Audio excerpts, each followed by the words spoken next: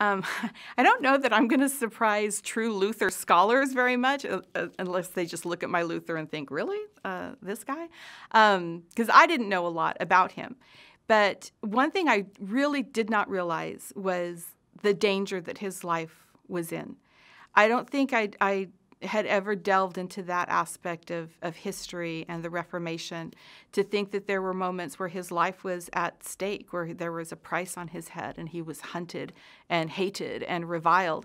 I knew that he wasn't everybody's favorite, especially, the Catholic Church is not going to take lightly the changes that he's proposing.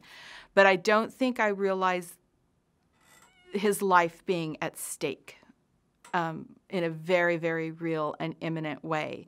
And so that was new to me, and it gave me a new appreciation just in studying the great heroes of the Reformation and those who are martyred. Another thing, something else that I didn't realize about him was there is a wink and a humor to him.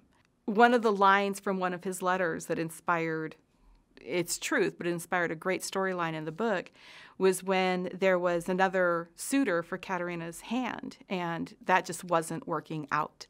And Luther wrote to this man, and he said, do you want her or not? If not, then I need to know so we can go on and do something else.